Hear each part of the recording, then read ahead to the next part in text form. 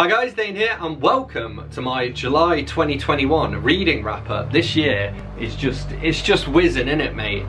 Dane reads. So the first book I have to talk to you about is 9 Tomorrows by Isaac Asimov. So this is a short story collection. I always enjoy Isaac Asimov short story collections, so it's a 4 out of 5 for me. I had read at least one of the stories, The Dying Night, before, but you know, it was still a lot of fun even to revisit it, and that one was kind of like a mystery as well, and I couldn't remember how it resolved, so it was worth a reread.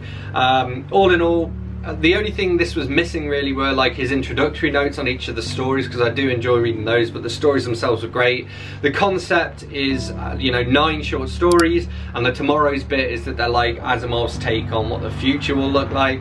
So for example, in one of the stories, people have forgotten how to do mental arithmetic and we just rely on computers for it, and there's even this notion like, ha, we can't do that, we're not computers, computers compute.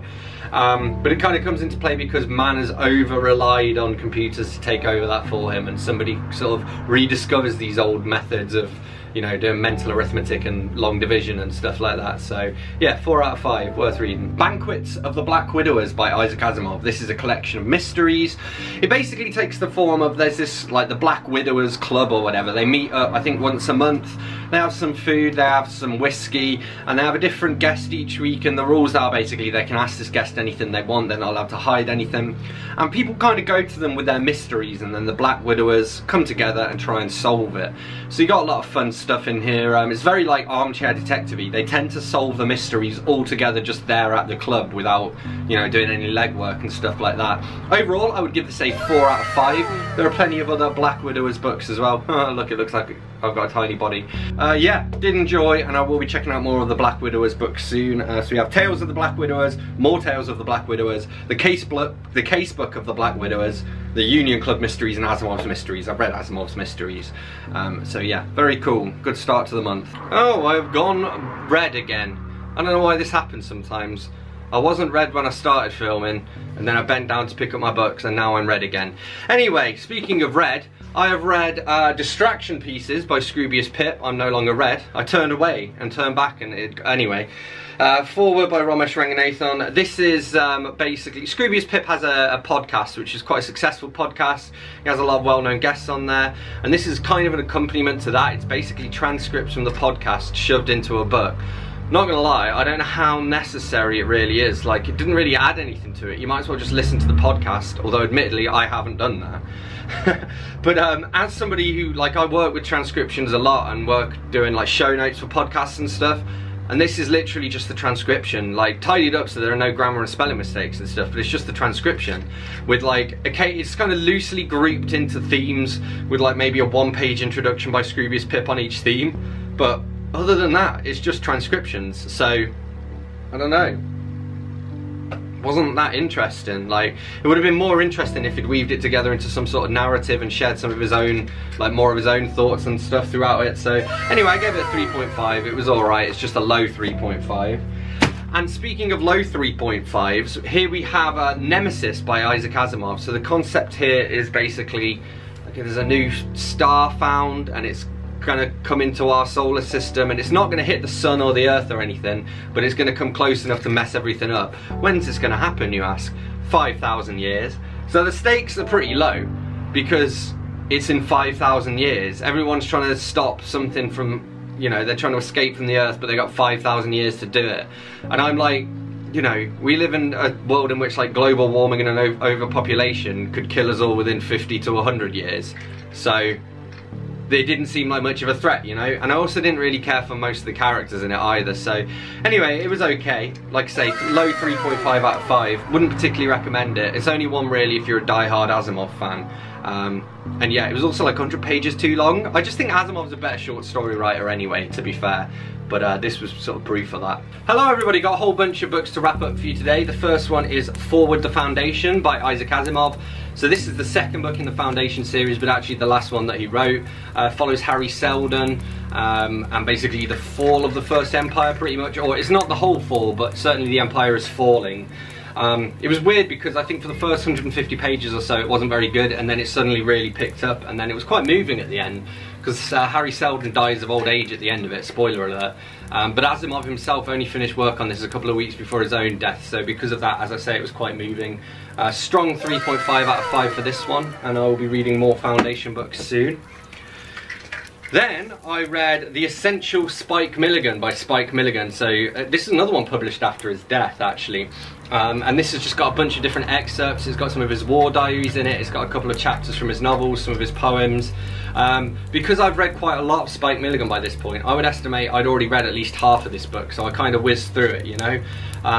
But hey ho, I'm trying to reduce my current TBR. I'm down to 41 books currently reading, so that's very exciting.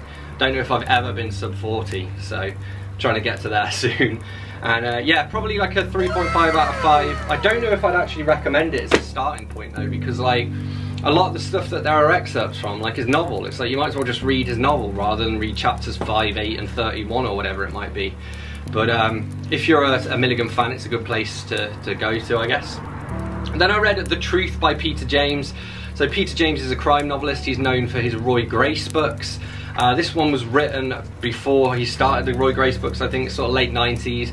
Follows this couple. The man owns a computer software business, the woman is an editor for a publishing house, and they buy this new property, but then they're sort of low on money, and then this rich guy basically offers to bail them out if she'll be a surrogate mother for his child. And it's kind of a thriller. It was pretty good, probably like a 3.5 out of 5, maybe a strong 3.5 out of 5. Peter James is just a good writer in general, you know. Then I read Writing Home by Alan Bennett. So this is a collection of like letters, essays. It's got the full text of the Woman in the Van, which I'd already read. It's got a few photos in it as well. This was my bedtime book, and I'm glad it was, because I only read like 15-20 pages at a time. It wasn't the best. I gave it a 3 out of 5. The Woman in the Van is great, but you can just get that by itself anyway.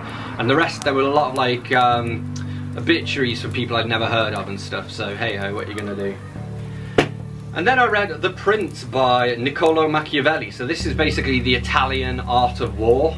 There's like, this guy basically, he was trying to curry favour with the prince, and so he wrote this book for him that's like kind of military insights and that kind of thing from history. So because of that, it reads almost as much as a history book as anything, although it does kind of, it's like a mixture between a history book, The Art of War, and Aesop's Fables, you know.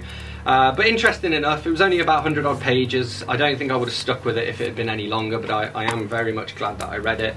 And I would read more Machiavelli in the future, just not in the immediate future, you know.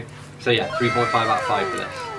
Hello, it's me again. One thing I need to mention here as well is that I read Through a Glass Clearly by Isaac Asimov. I think I actually read this in June, but it slipped off my wrap-up for some reason, so I'm wrapping it up here.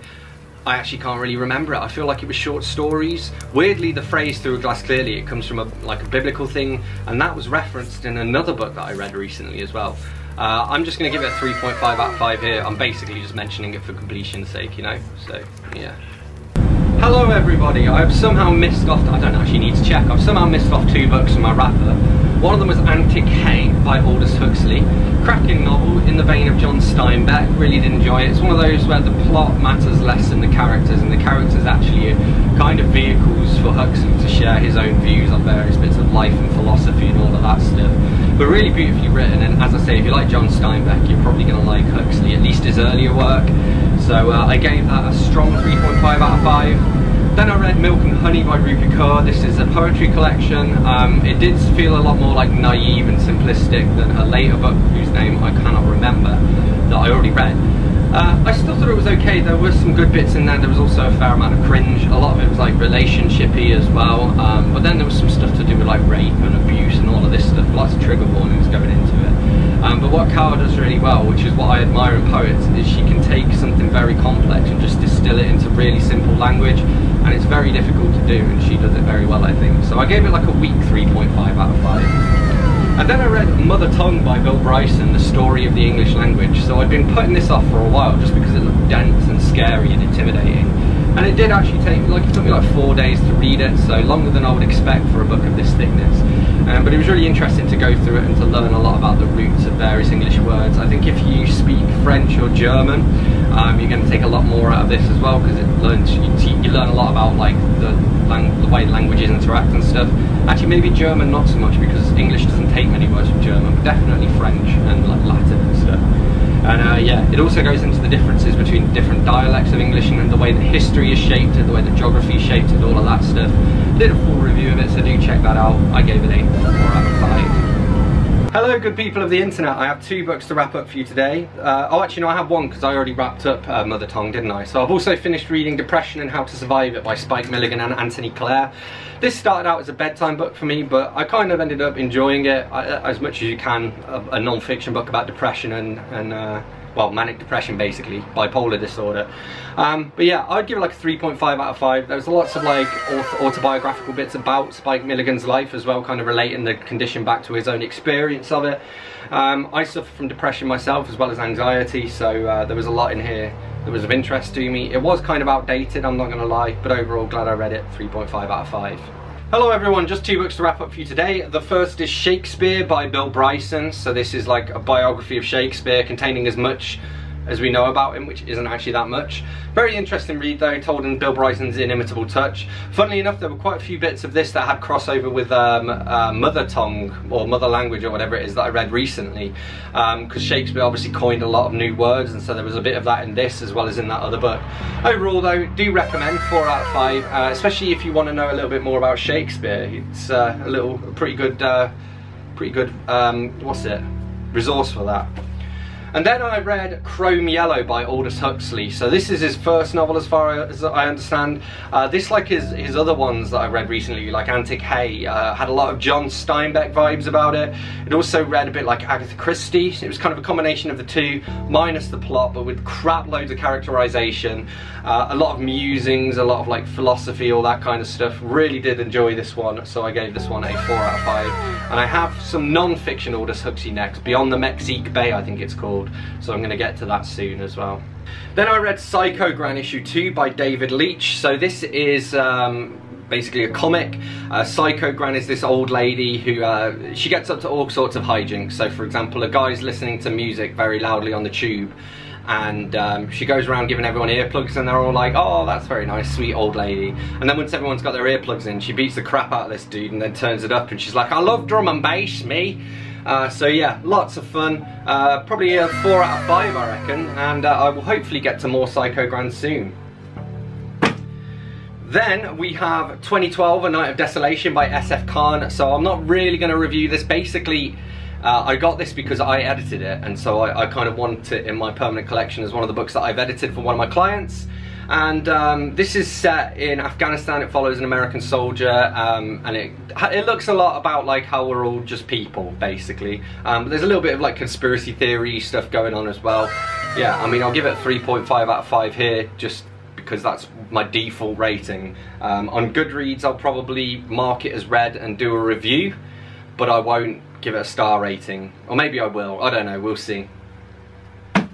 And then we have Beyond the Mexique Bay by Aldous Huxley. So this is a traveller's journal, travel writing of his time in South America. There's a lot of history to it, a lot of like reflection, kind of in the vein of 2012, in that it looks at how we are all just people at the end of the day. But he does have a few bits where it's kind of troubling, like he talks about how certain races are just mentally inferior to other races and all this kind of stuff. But he does look at some interesting stuff as well, so why some religions are like the Aztec religions, or was it the Aztecs or was it the Mayans? I think it was the Mayans who did a lot of like human sacrifices, and then you've got like other religions like Buddhism, which tend to be more peaceful. He does mention Christianity as one of the more violent ones, which I think is fair enough. But yeah, interesting little snapshot into history and kind of cool travel writing, but not as good as his novels, I don't think. I still gave it a 3.5 out of 5 though. So that's where we are. Hello everybody, got some books to wrap up for you today. So the first is Foundation's Edge by Isaac Asimov. This one I gave like a 3.5 out of 5 to. To be honest, I'm at the point where all the Foundation books are just a bit samey and I'm not particularly enjoying them. I'm kind of just going through them for the sake of it. And also I find as well that they start very slowly and then get better as they go in. I think that's because each of them can be read as a standalone, so it takes a while for them to sort of re-establish themselves and for the storyline to get going. But yeah, I am still glad I read it, and I will be finishing the Foundation series. I think I only have one more to go now, so yeah. Then I have The Colour Gone, Quest for Answers by Rian, Mileti and Marlene Bryan, FHD. This one I'll just give a 3.5 out of 5 to as my general rating. don't want to talk about it too much. It's a client's book, I help them to edit, and so this is me getting my copy of it. Hence why the rating is just my default rating, because I can't really rate it, you know, not fairly or unbiased anyway. Then we have Volta by Nikki Dudley. So this is the winner of the Virginia Prize for Fiction. This is a crime novel, contemporary crime set in 2020, minus the pandemic though. Very twisty and turny, quite dark but quite humorous in places. The characterization in it was great. I was going to do a full review, but long story. Basically my tabs didn't materialize, so yeah. But was very good. I would recommend Nikki Dudley as well. She runs a magazine called Street Cake Magazine. I've had a few of my poems in there. She went to the same uni that I went to, although we were there at different times. Although I have met her once or twice at events and stuff. And I was very impressed by this. I think it's very promising, and I'm looking forward to reading more full-length novels by her. I've only really read poetry so far. And then we have Fauna, stories by David Hartley. So this is published by Fly on the Wall Press. They're mostly known for their poetry.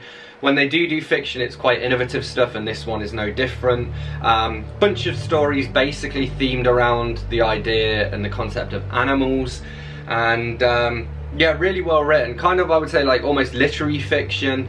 As I say, quite experimental. Really good stuff though. Can't really tell you what any of the stories about because they're all nuts. I mean, the first one was probably my favourite actually, about foxes. Broadcast of the Foxes. Yeah, just very, very experimental stuff, and as I say, with this animals as a theme, did a lot of like expectation subverting, even though I went in with kind of no expectations. So overall, this is a pretty solid 4, maybe even a 4.5 out of 5. So those are all the books that I read in the month of July. It is now August. So as always, thanks a lot for watching. Don't forget to hit that like button if you've enjoyed this video. Let me know in the comments if you've read any of these books, and if so, what you thought of them. Hit that subscribe button for more, and I will see you soon for another bookish video. Thanks a lot. Bye bye.